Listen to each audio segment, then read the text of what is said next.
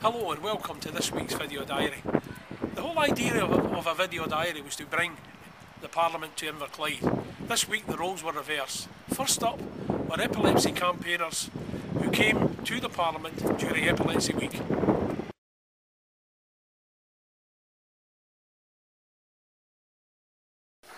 We are also campaigning for additional resources to deal with this problem. There's 40,000 people in Scotland with epilepsy.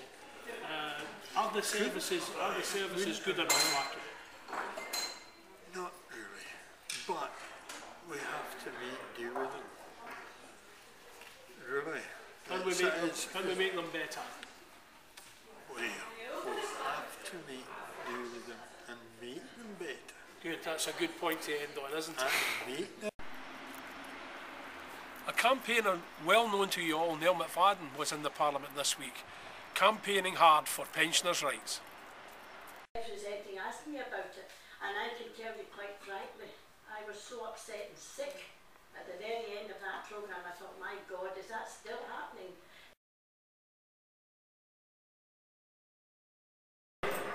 Age concerned and help the aged, and we're here tonight in the Scottish Parliament. We've just witnessed a viewing of the Panorama programme, the shocking programme which shows the big concerns and the delivery of care in the community. You're pretty angry about this, aren't you? Yeah, I mean, anyone who's watched the programme would be nearly angry to tears because the neglect that was displayed to older people in that programme. And we're really pleased that your committee has taken this up. We're really pleased that you're beginning to take a lead on it, and that the whole issue of regulation, pay conditions, the whole sort of procurement process is going to be looked at, because this is the kind of thing that's under the screen, you know, it's under the airwaves, so to speak, and so bringing it out to the open has got to be a good thing. Okay, thanks David. Okay. The young students from St Columba School also made a visit this week, where I was subjected to a friendly grilling. They wanted to know about the politician's job here in Edinburgh and in the constituency. I really enjoyed their visit. Part of your job as an MSP is to take fair shares for your community. If there's money, there's money going in the Scottish Parliament. It's important that we in Inverclyde, with our issues and our ambitions, get fair shares of our money. So you've got a job like that to do. You've also got a job to put pressure on the government to say, look, we've got a big problem and we need you to address it, change the laws, allocate your money to it, and those children who live with parents who have a drug problem. The job losses at TSC as a result of T-Mobile's moving jobs to the Philippines arrived at the Parliament this week. I met with T-Mobile, who also met with the First Minister Alex Salmond.